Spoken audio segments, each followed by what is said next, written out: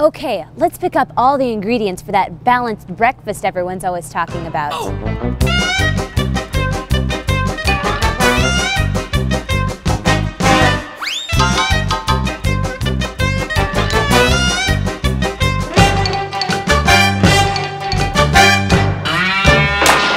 Whew, okay, let's eat.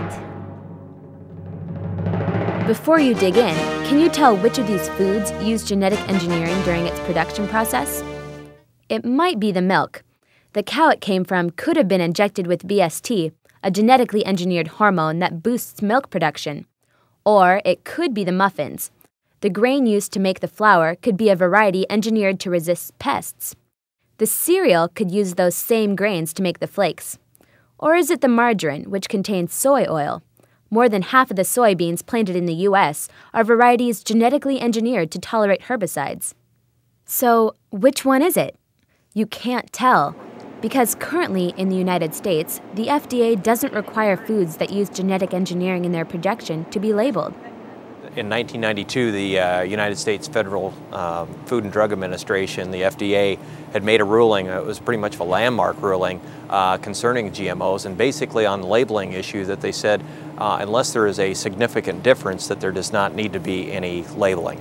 The Food and Drug Administration's official policy on labeling reads this way.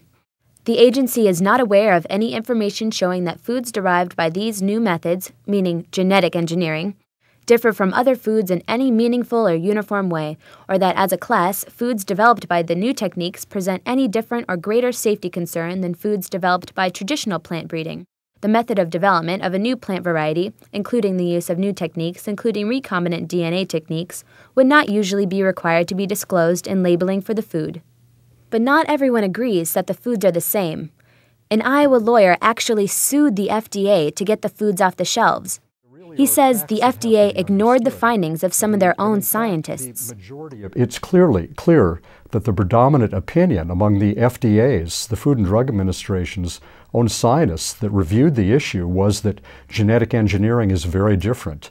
And in fact, one of the officials at the FDA whose job it was to summarize the input from their scientists stated in a memo to the biotechnology coordinator, the processes of genetic engineering and traditional breeding are different, and according to the technical experts in the agency, they lead to different risks. Those risks are what concern many people. They fear that growing genetically engineered crops could affect the environment and the plants and animals living there. Another common concern is that the foods will trigger allergic reactions in people or animals that eat them. Because there is no long-term testing required by the FDA for these foods, labeling is seen by some as a way to track any effects of the foods. Some even see labeling as a basic consumer right. It seems to me that labeling is a fundamental right that consumers should have. I mean, we after all live in a democracy and people should have access to information. And the only way that you can have adequate access to information in terms of how your food was produced is if you have some kind of label that says, you know, here's what happened. If someone does get ill and the food is not labeled, there's no way to track it.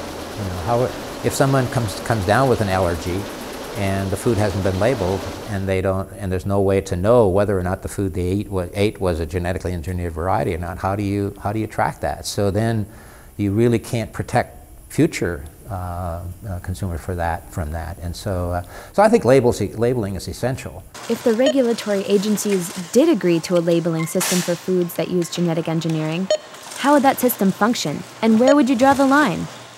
What is it that you're saying about the product?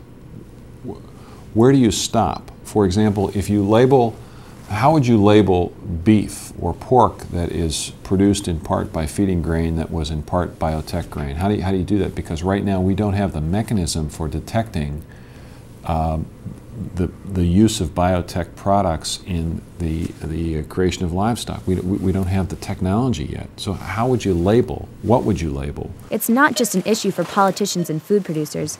Kid consumers have definite opinions about the food they eat and how it's made. I'm in favor of labeling it genetically engineered food because the people have the right to know. People would want to know what's on it and what's in it because they could be allergic to it. I'm kind of for it and against it. Companies already have their labels down and it'll cost them money I think that if you went and relabeled everything, it'd take forever. Enough for me to see would be that it was genetically engineered in some way. I agree too. I think something little would be enough. We need to be really specific and do need to say what's in it and, you know, how it was produced. I would put like GEF, genetically engineered foods, and then put like a number you could call where it's like a recorded message. I just don't want it to be like a warning. It wouldn't necessarily be a warning. It would just let you know that this is different from other foods. It may scare some people into not buying that stuff if they have genetically engineered on the label. It's not really that big of a deal because it's basically just about the same. It should just go along with the nutritional facts is what I think, because they tell you like the fat, the calories, the saturated fat. Down there with all that and the vitamins and stuff, they could put this is genetically engineered. They have the right to know. Right now, most of the traits being genetically engineered into foods are on the production side, meaning they benefit the farmer. The traits make the farmer more productive, or more efficient, or lower costs. But there are consumer traits being developed too. Traits that directly benefit you, making your food more flavorful or more nutritious. So, what kinds of traits would you like to see developed?